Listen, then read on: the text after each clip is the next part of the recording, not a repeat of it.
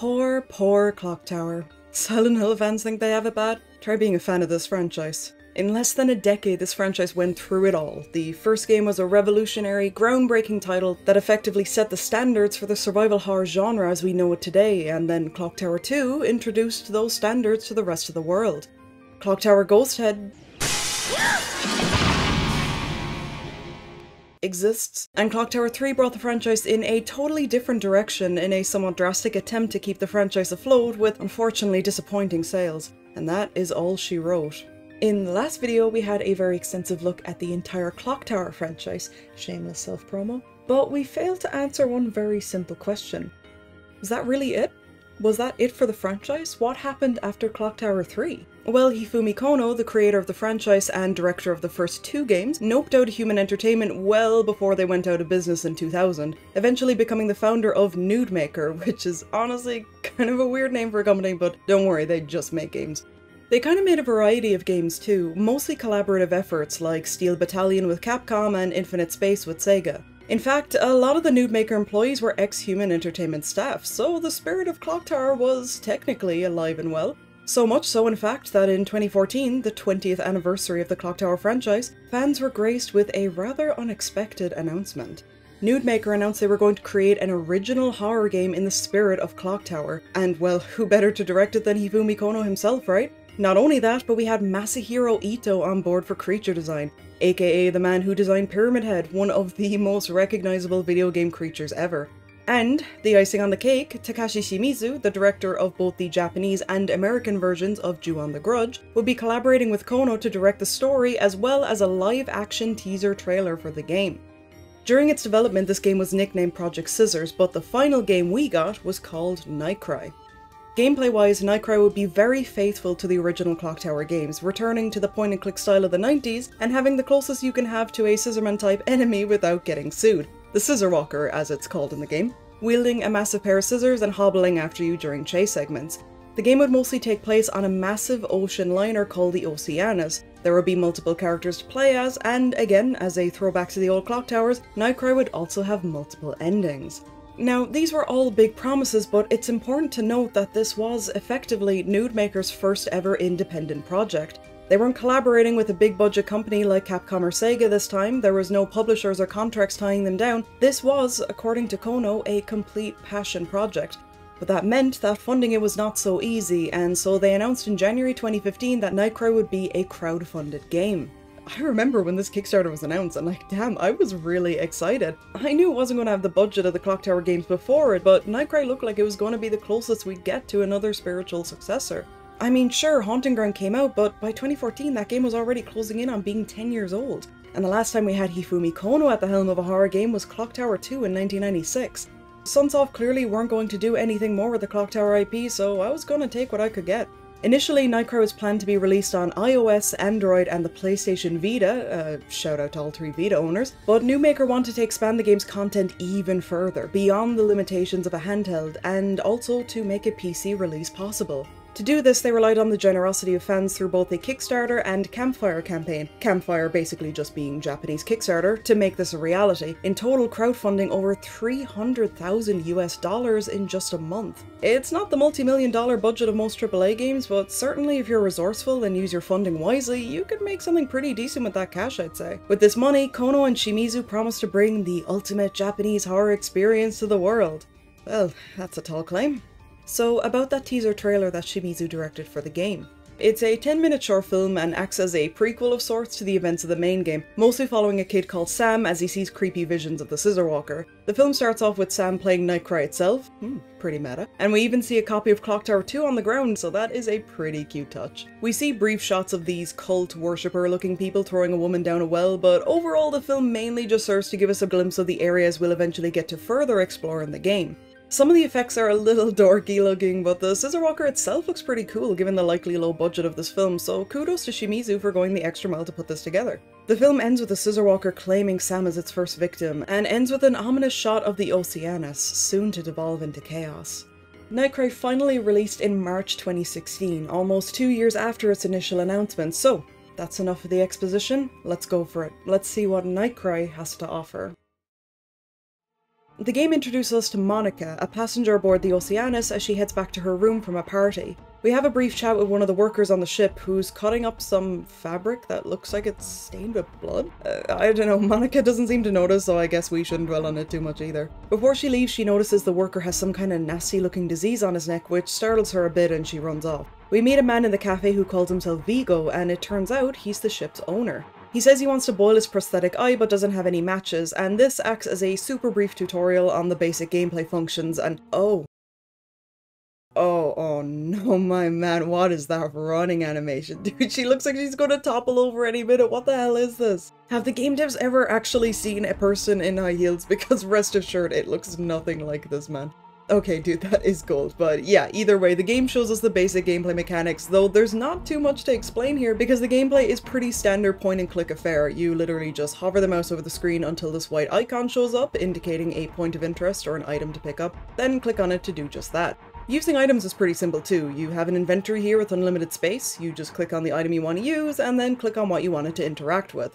If you've played Clock Tower or basically any point and click ever, this should all be pretty familiar territory to you. NightCry keeps its gameplay fairly minimalistic, and there's absolutely nothing wrong with that. As we head down the elevator, more and more weird things start happening, between a creepy old lady whispering things to herself and a vision of a ghost girl in the hallway. We eventually come across our friend Harry, or Dante? No, that's gotta be the same model as Dante, right? From the DMC reboot? Same hair, same eyes, even his eyebrow shape is identical, dude, what? After doing a lot of research, this actually is apparently Dante's model from the game. There's good reason to believe Capcom sold off the assets to the 2013 Devil May Cry reboot because of how poorly it sold. Not only was edgelord Dante banished to NightCry, but after doing a little digging on Twitter, I found that apparently his model was also found in some random Vietnamese dental videos.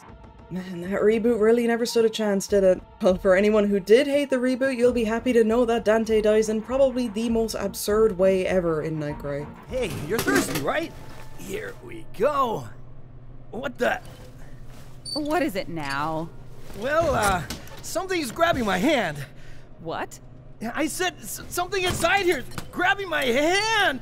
Oh, Harry, the Gregory Peck Act is a bit outdated, don't you think? I'm serious!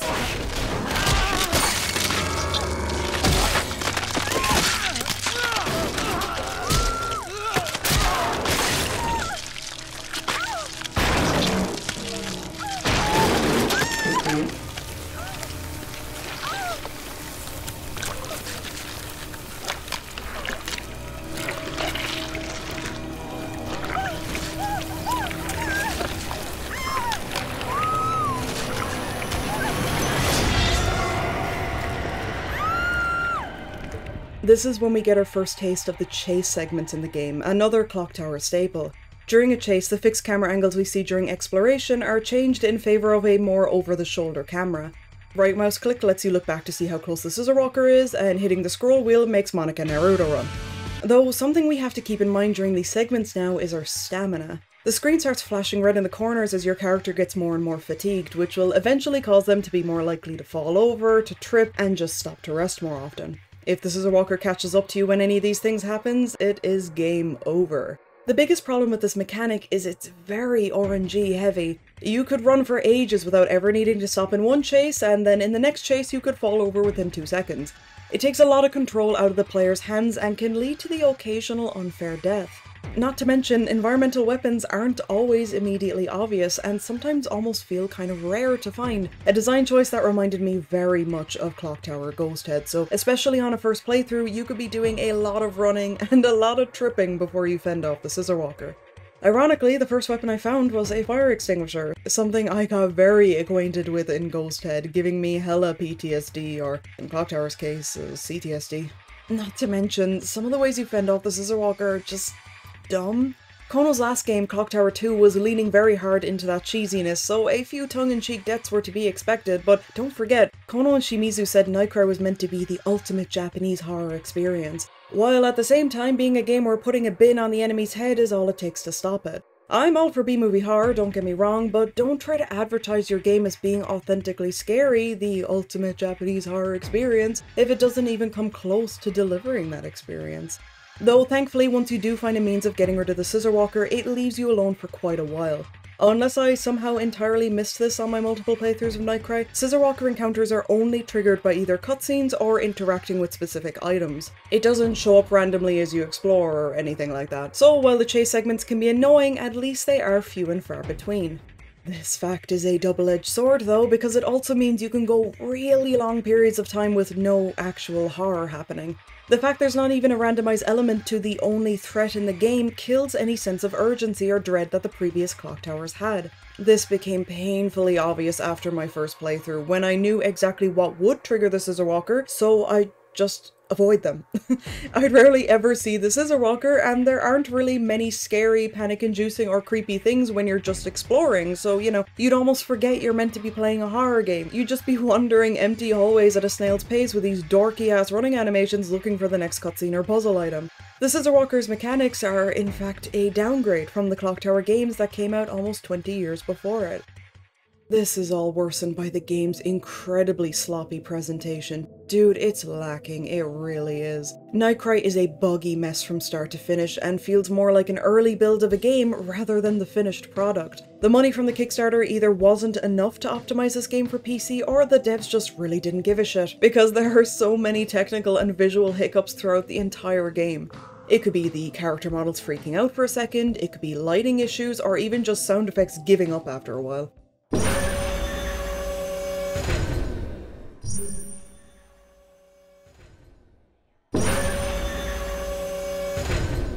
There was a visual glitch that kept happening as I played where every time a camera angle would change during a cutscene, there'd be this jarring rogue frame in the middle.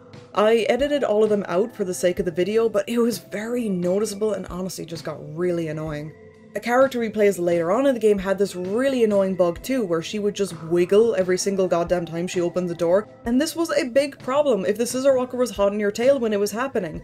It was on every door too, like how is this not noticed and fixed during development? Even the controls are bad, man, like the gameplay is just flawed in every feasible way. Even just walking down a staircase can be challenging because of how needlessly specific your clicks have to be. You could click very clearly where you want the character to go and they'll find some way of either going off track or will just stop entirely.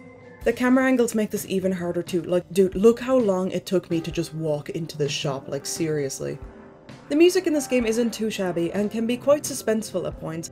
Not really surprising, as we have Michiru Yamane and Nobuko Toda on board, the composers for Castlevania and Metal Gear Solid respectively, two franchises with very well known excellent music. But the game kinda ruins that music by overusing the same tracks very often, or at least it feels like it. The devs were very ambitious getting such high-profile composers on board, but I imagine composers of that caliber cost quite a bit, so that would explain the repetition in music. The chase music, while suspenseful, also doesn't feel hectic and panic-inducing enough.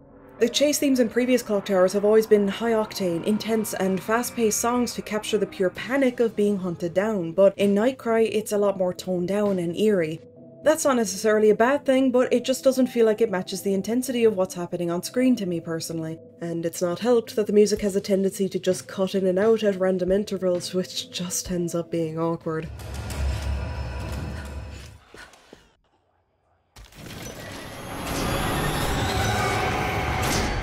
The music is not bad by any stretch, it's just not terribly memorable in my opinion. It also cost €20 to buy the digital soundtrack on Steam.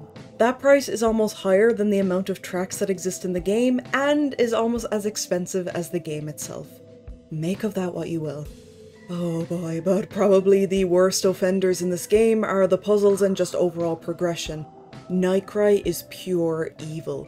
Very reminiscent of Clock Tower Ghosthead, there is no rhyme or reason to how you progress in this game.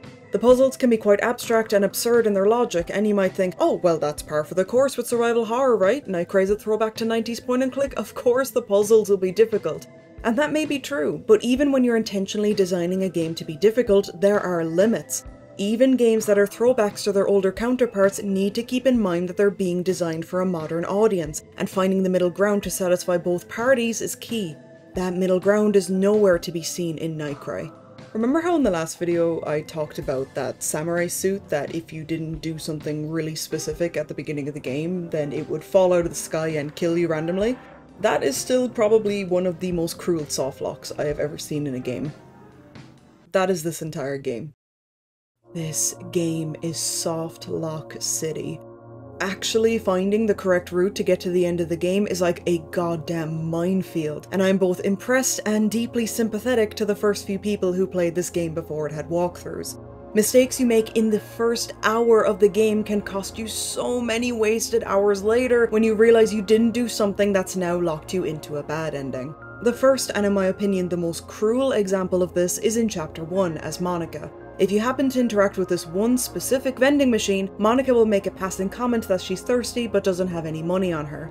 You can find change in a nearby shop, and when you try to buy a drink, a severed hand will come out instead. Ooh, spooky. The hand will be holding a wedding ring. Picking up this ring is crucial to progressing through the rest of the game, as unimportant as it may seem at first.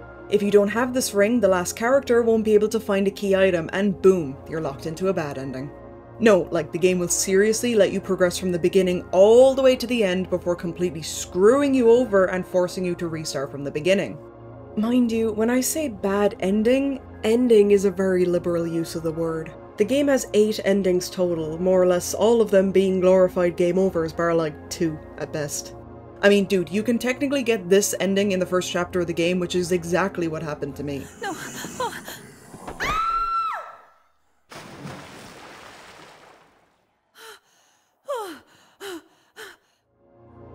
Like, who the hell are those guys? Why did the scissor walker just show up in the water as a reflection? Is it a sea monster now or something? Is that it? Monica's not even dead. She's still alive and afloat. Swim! Try to live! Do something! That's not an ending, that's a game over! Look at Silent Hill 1 for example. That game has 5 endings, and even the bad ending still provides some kind of conclusion to the story. You've still technically beaten the game and experienced the story, but seeing that result screen you realise, oh, I could have done better, let's try that again. In NightCry, the bad endings can cut the game super short and are just so vague, offering no closure. What I'm saying is the game allows you to softlock yourself very early and willingly lets you proceed throughout the majority of the game knowing you won't be able to see a decent ending, without giving you any opportunity to rectify the mistake you didn't even know you made. What I'm saying is, it's shit. This game is shit. It blows. This game blows, man. I could make an entire video on all the softlocks in this game, but I think a better way of communicating how evil NightCry can be would be to just walk you through the story with me and I'll fill you in as we go. The story is most certainly nothing to write home about, and the game is not worth pushing through to experience it, but just in case, here's your spoiler warning for NightCry. We're going to be talking about that for the next while. Skip to here if you don't want to hear any of it. This has been your warning. Okay, let's go. So, after being hunted by the Scissor Walker and everyone around her on the ship being murdered, Monica wants off the Oceanus, understandably enough. One of the people who was murdered is her friend Jessica. Remember that, I'll be bringing that up again later. Monica manages to make her way to the ship deck, coming across that worker with the nasty disease from earlier, Eric. They both agree to escape together, and that concludes Monica's chapter. Our next protagonist is Leonard, a professor aboard the ship who has possibly the goofiest running animation I've ever damn seen. We come across Eric again? He's back now? Okay. Didn't he say he was going to escape? Why is he back again now? Okay, whatever. Anyway, Leonard and Eric notice that all the life rafts are missing and comment on a nearby island that seems to have a bonfire. Taking a guess that passengers might have escaped the ship to hide on the island, Leonard, Eric, and this guy decide to use the last emergency life raft to travel over and see what's up. Leonard quickly comes across these people in strange masks patrolling the area, and here is where we get the world's shortest stealth segment. Yep, that was it. In one of the huts on the island we find a strange eerie red pit with a few people stuck in it. I don't know if they're meant to be demons or like actual real life people or if this is some culty stuff going on, but either way this pit is never mentioned or brought up in the story again, so I guess we'll never know. Something I forgot to point out is that while exploring you can sometimes randomly find these photos of real people who I can only assume are the developers of the game. So you could just be exploring this demon worshipping cult island and you'll just find this photo randomly. I mean, it's a cute idea, but couldn't they have found maybe a less jarring way to do it? But hey, it's whatever. Leonard manages to find a mask to disguise himself amongst the cult members and explore the island further before he's suddenly attacked by a ghost, or apparition, or mini tornado. I don't really know what that's meant to be. Leonard smashes the mirror, which somehow actually gets rid of the ghost, and then we never see or hear anything about that apparition again, or ever find out what it even was, so cool. Disguising ourselves as a cult member who seem to go by the name of the Faithful, we come across them sacrificing people, which is something you clap for apparently. In a nearby cabin we find a whole bunch of goodies. We find a book that talks about repentance and overcoming the fear of death, which even Leonard struggles to make sense of, a strange preserved hand that apparently has mystical properties, and a prosthetic eye. Wait, that guy back in the first chapter had a prosthetic eye! Yeah, the game just kinda spoils its own villain way before the ending. This room, believe it or not, is like the ultimate place to soft lock yourself, by the way. If you don't read that nonsensical book, you lock yourself into a bad ending way later on. And if you don't warn your students to keep a lookout for the man with the prosthetic eye, the characters won't know to be wary of Vigo, and you'll also get another bad ending. If all that wasn't bad enough, if you happen to forget to pick up a pair of non-stick gloves earlier in this chapter, you won't be able to go down this well without falling and have to restart the entire chapter. So, you know, that's just epic. This is a pretty good time to point out that the dialogue box in this game kinda has a mind of its own. Like, in some cutscenes you can skip along the text at your own pace, and then in other cutscenes you're forced to wait for the dialogue to move by itself. Seems to be a post from Jessica. Jessica, I was wondering what had happened to her. So she was on this island too. Go on. Alright, is the game frozen? Oh no, if she's at the bottom of this well, I must rescue her. Go on. The text box is- oh, no, we're back. We're back in action, boys. Going to the bottom of that well we just mentioned, we stumble upon a very strange ritual room with a coffin in the center. Oh man, that's a little insensitive, Leonard. Jesus. We find a guy called Jerome in this coffin, who is someone Leonard clearly seems to know. Looking around the room further, we slowly figure out that it seems some kind of ritual is set to take place on the Oceanus. And with this new information, Leonard decides the best thing to do would be to bring both himself and Jerome back onto the dangerous soon-to-be ritual site ship instead of, you know, just hiding somewhere in safety until they're rescued. On their way back to the ship, Leonard is attacked by a cult member, and that's that for Chapter 2.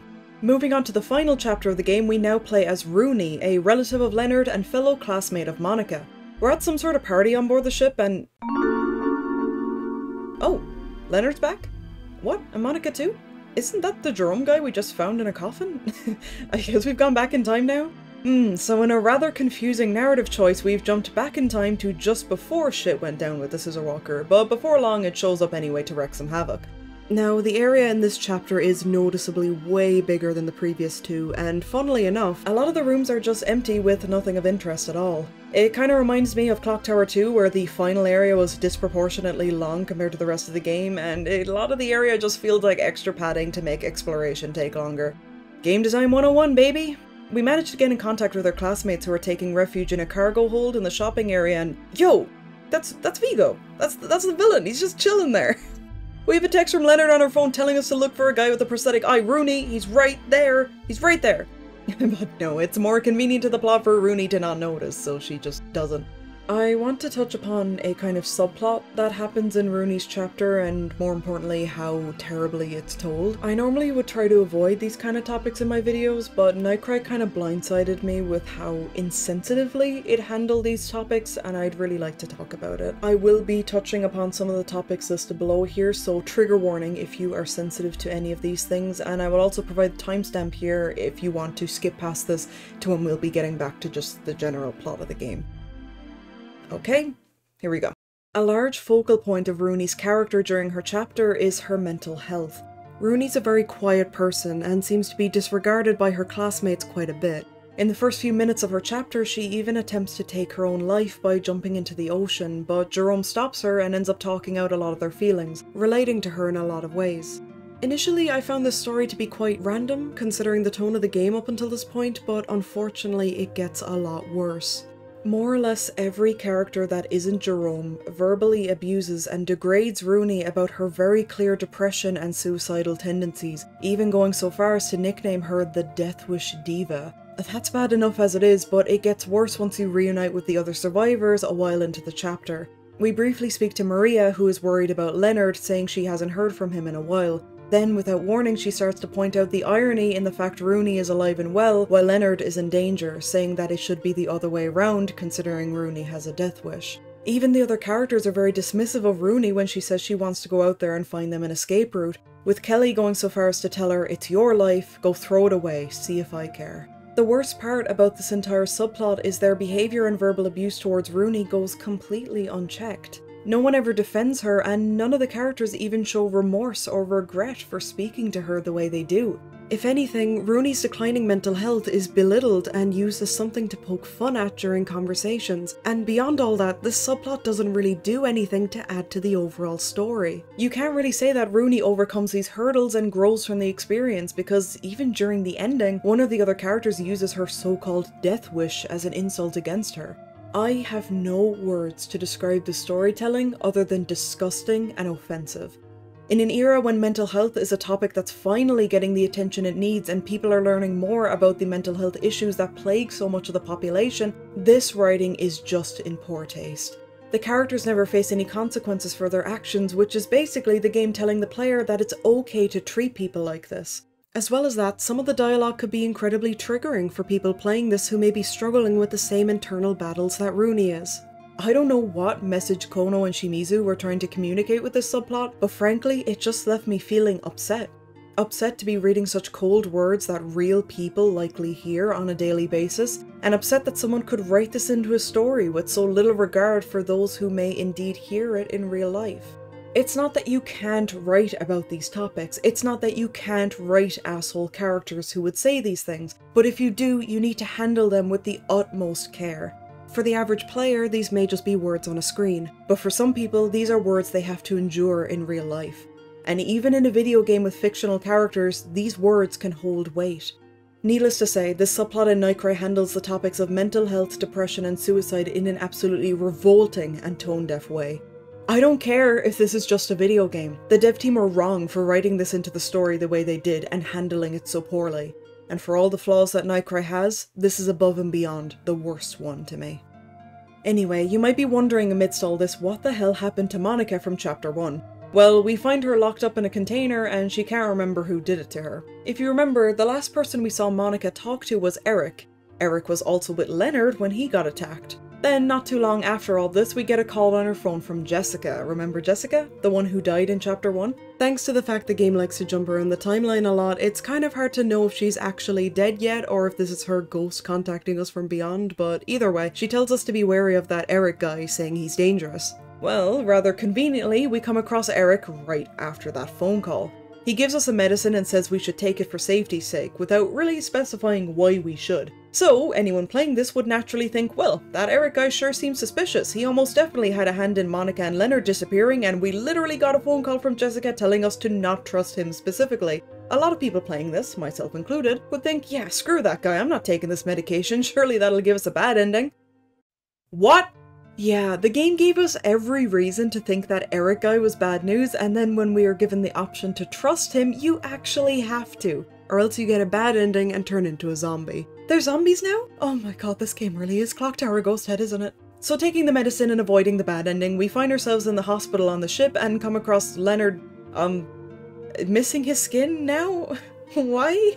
With his dying breath, he asks us to turn off the life support, and we do it. Fun fact, if you didn't interact with that nonsensical book back in Leonard's chapter, you don't even have the option to turn off the life support, once again locking you into a bad ending. I don't understand how Leonard reading a book gives Rooney the courage to turn off his life support, but yeah man, okay, word.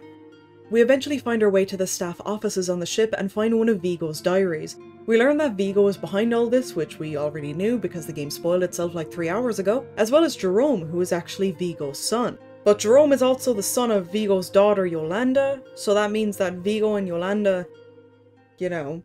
And also this diary entry calls Jerome Otto for some reason, which really confused me at first because I don't remember anyone in the game called Otto. I don't know if that's a reference or something. Dude, I don't know, the game is just dumping all this exposition in the last few minutes because it doesn't know how to tell a story. We also find all this cash, but yet Rooney decides the only important thing to take here is this prosthetic eye. Okay. We finally manage to track down Vigo in this massive ballroom and he tells us we're embarking on a cruise to eternal paradise. Monica comes to save the day, but Rooney realizes there's only one thing she can do to protect herself from the Scissor Walker. Remember that prosthetic guy from earlier? Well, apparently it's got magical powers that were never really clarified or explained at any point in the story. So what does Rooney do?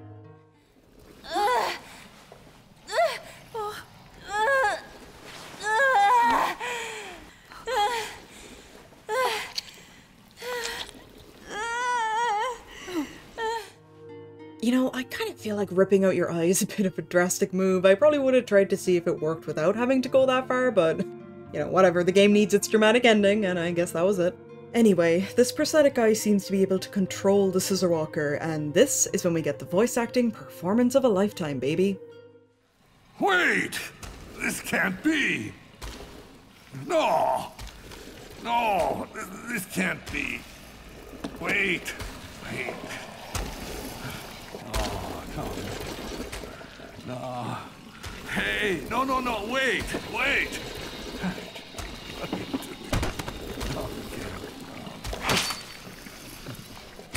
No, wait! Wait! No! No! No!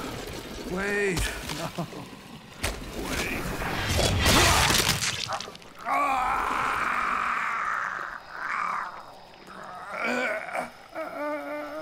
This is Barry Gerd, by the way, the voice actor for Barry from Resident Evil 1 and Rick from Clock Tower 2.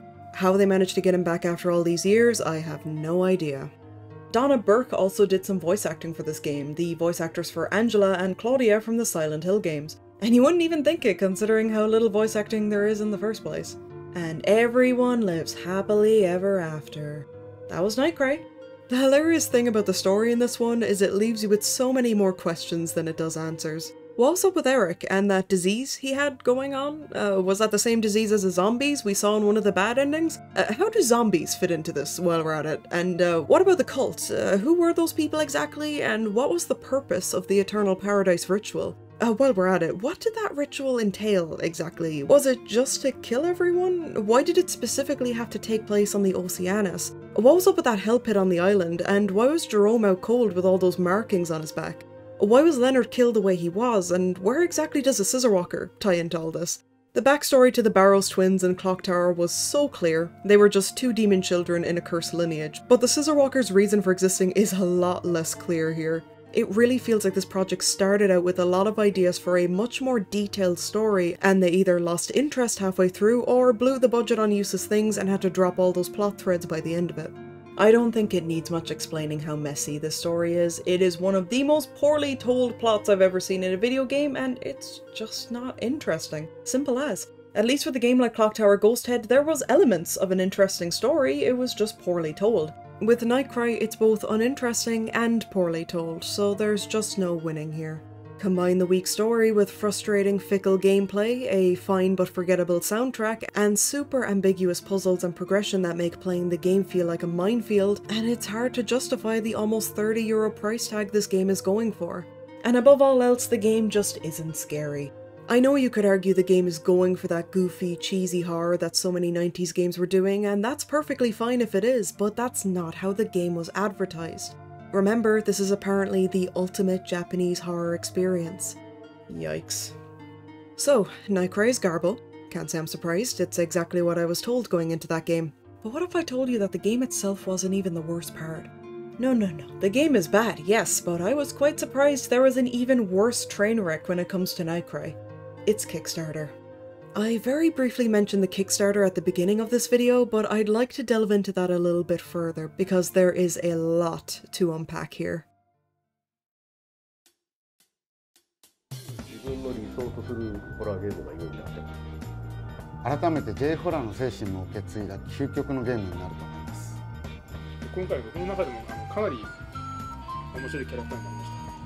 自分の中の闇ってものに対するすごい愛情みたいなものを注ぎ込んでいこうと思っています。素晴らしいチームと、力を合わせて日本最高峰の、ホラーゲームのサウンドを目指したいと思います。今までの私の関わってきた作品とは違うもっと怖い音楽を作りたいと思います。音楽と効果音のサウンドで要素に導きたいと思います。このゲームこそ皆さんが愛して待ち望んでるゲームではないか。僕は客船内で起こる話って聞いた時に、その密閉空間で起こるゲームの筋書きっていうのはやっぱり逃げ場が実際ないところでどう生き延びるのか、でその先には実はどっか島へたどり着くのか漂流するのか、いろんな可能性はあるんですけれど、まずもう逃げられない空間でっていうか、それとも回避する術がある。我々のパートナーに皆さんもなってください。よろしくお願いいたします。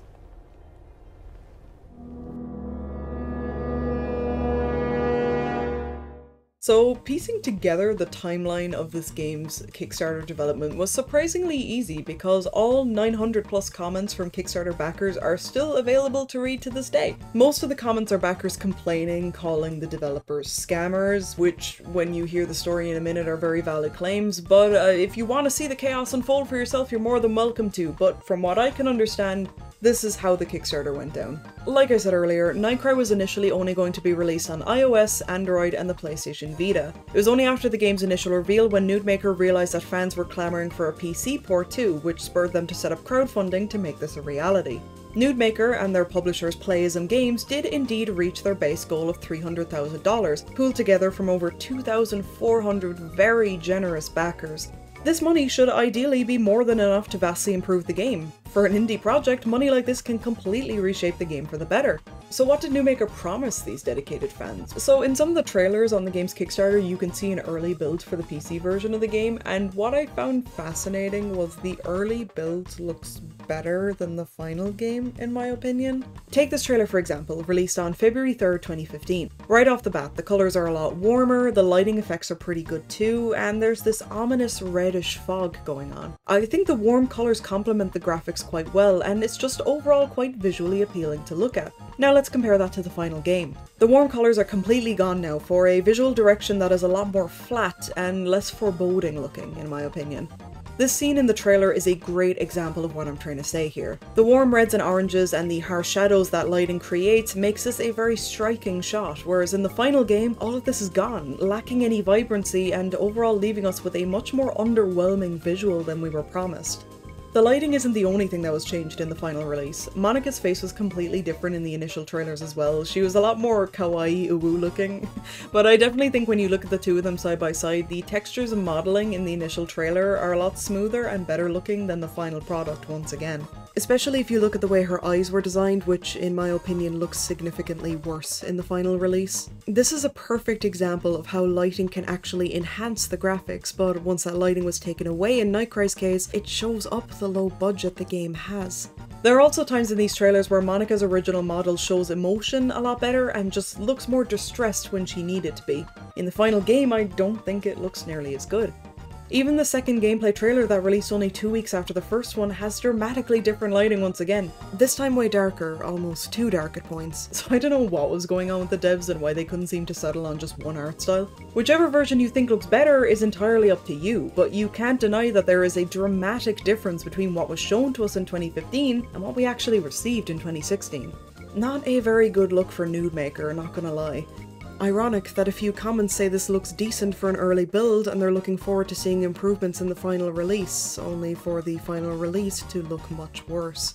A good portion of the comments on these videos are people pointing out these strange running animations and also asking for tank control support as well. While tank controls would definitely defeat the purpose of NightCry being an ode to point-and-click survival horror, I do think that it would have been a great inclusion for accessibility. Now, I don't know the feasibility of programming an entirely different control system into a game. For all I know, it could be a lot more expensive and a lot more complicated than it sounds. I think if it was possible, having both would have been the best of both worlds.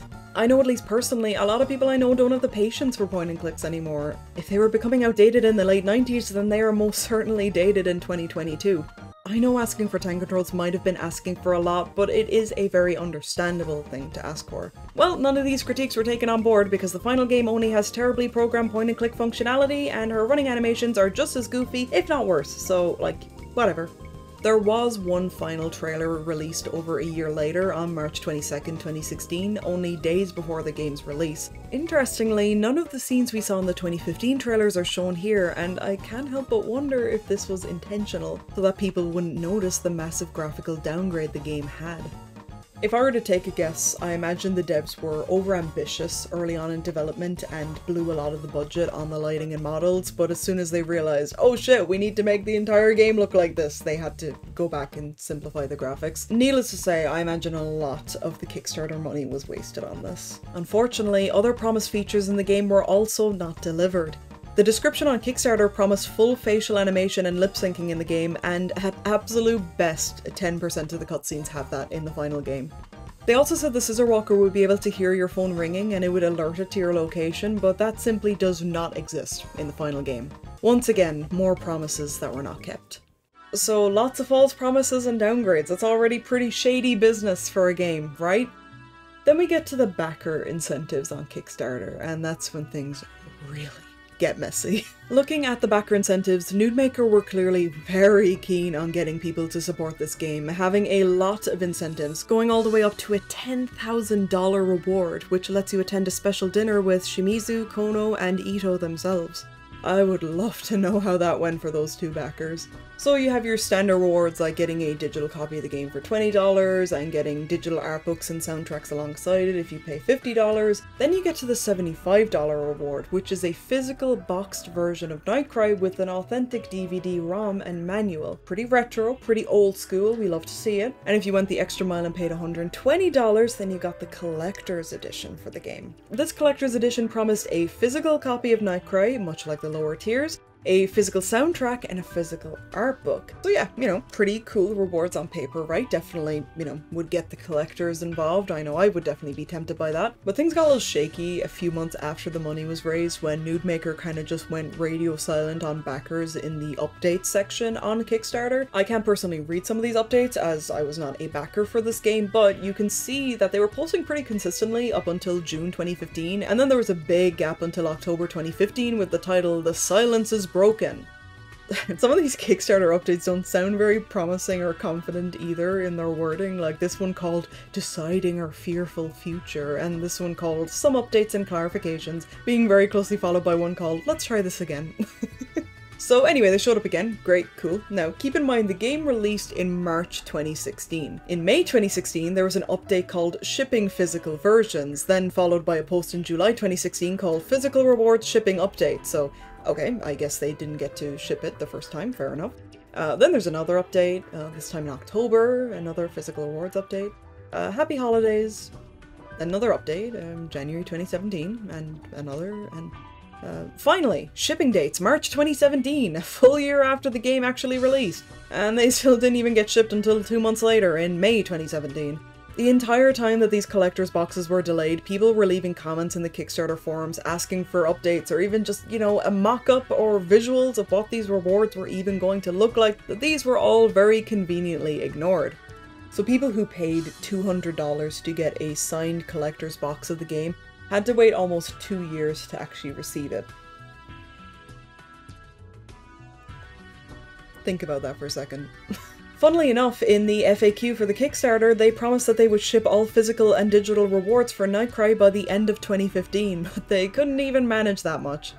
So after all this waiting, after getting no visual or mock-up at all at what these physical rewards would look like, what were they like? Was it worth the 2-year wait? I obviously was not able to get my hands on a collector's edition, but I reached out to 2 backers for this game, Capo Ninja and Charles Macaluso, who very generously allowed me to use their unboxing videos in my video. I'm going to drop their YouTube links below. Please do subscribe to them and give them some love, and thank you again to both of you for being such a massive help for this video. So, collector's box is a very liberal use of the word here. It's really just a standard low quality black casing you could probably find in any shop for €2. The soundtrack and art book are there too, but the art book looks very bare bones and low quality.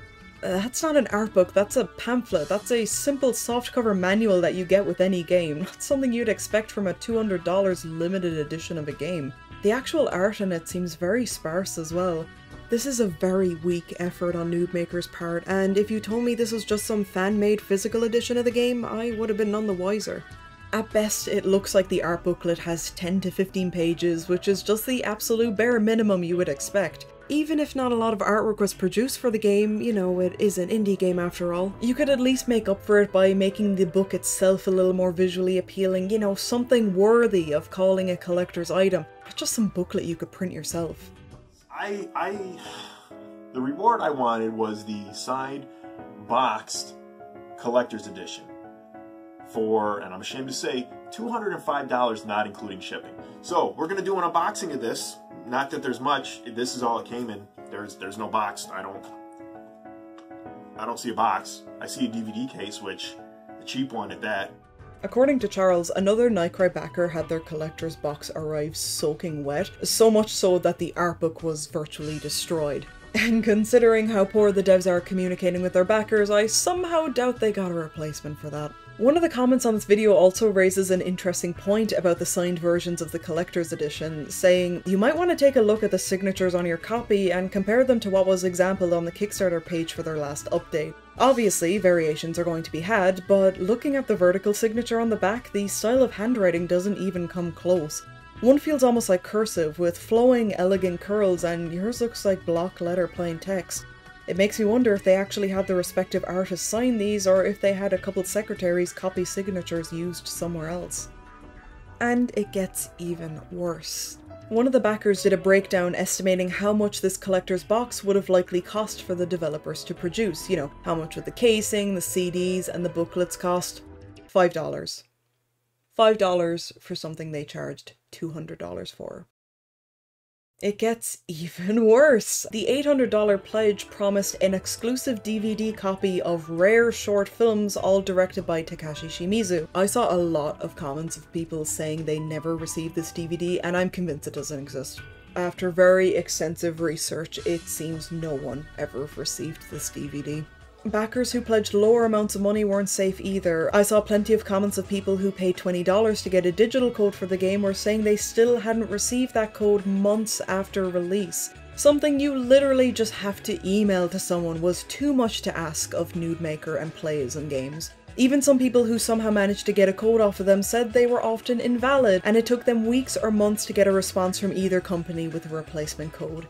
As I mentioned during the review, some of the backer incentives involved you being turned into an NPC in the game, or you would have your photo show up in the Instagram app that the protagonists all use, and they're just really jarring with how they show up in-game.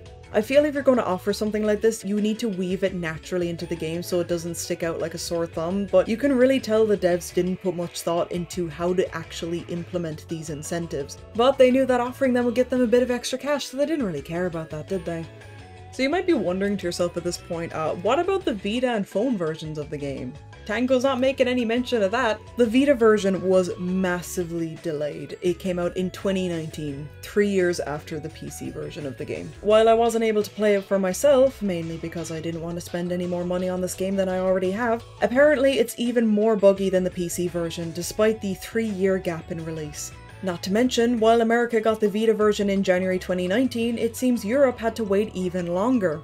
While I couldn't find a concrete date on when we did finally end up getting it, because even the PlayStation Store website likes to think NightCry doesn't exist, from what I researched it seems Europeans didn't get the game on Vita until about September or October of 2019. As for the iOS and Android versions of the game, they're still not out. Almost 10 years after the goddamn game got announced in 2014, and the phone versions still aren't available, despite being the first platforms that the game was announced for. And the Facebook page for NightCry has been dead since 2019, so no chance of getting a response there. So what did I do?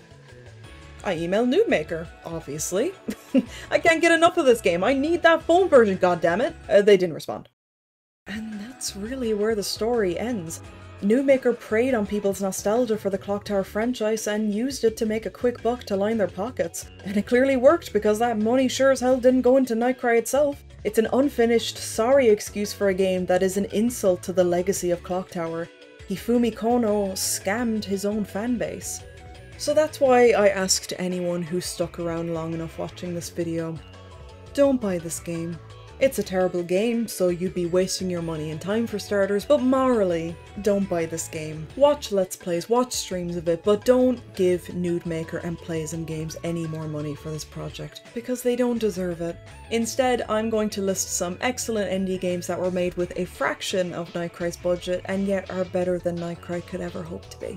While not exactly a horror game per se, even though it definitely has some horrifying elements, it's hard to talk about indies and not mention Undertale. The gameplay and visual design are very reminiscent of games like Yume Nikki and Mad Father from the RPG Maker golden era of the mid-2000s, with a very quirky cast of characters and one of the best soundtracks I've ever heard in a game. While NightCry had a budget of $300,000, Undertale was developed by only one person on a budget of about $50,000, and yet has gone on to sell over 1 million copies, often being called one of the best games ever made.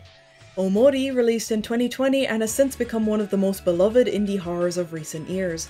It tells a very touching story with a wonderful eye for visual design. While NightCry had a $300,000 budget, Omori had a budget of roughly $30,000.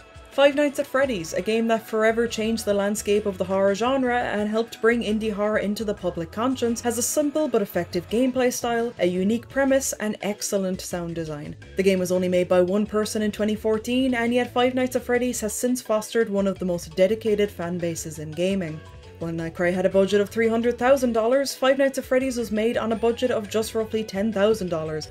Hell, while we're at it, let's throw the mother of all RPG Maker games in there too.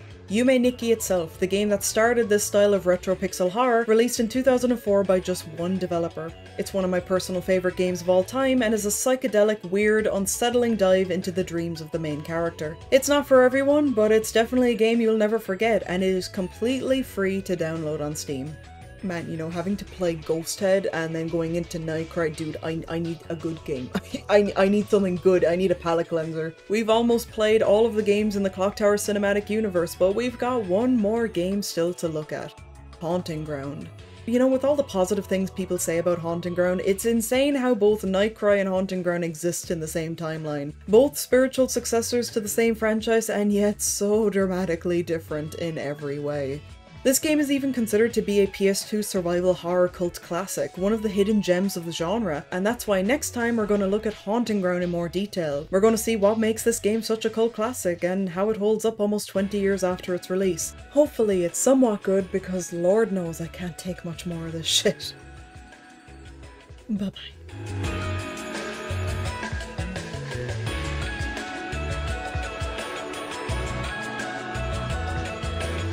Howdy! Thank you for watching the video and looking at the dark, dark history of probably one of the biggest insults to survival horror, to be honest. I stream retro and indie horror games 3 times a week over on Twitch. The games are much better than NightCry, trust me. So feel free to pop over and say hi sometime. Same goes for my Twitter, where I post updates on all that video shiz. Thank you so much for watching, and I will see you next time to finally look at a good game, Haunting Ground. Bye bye.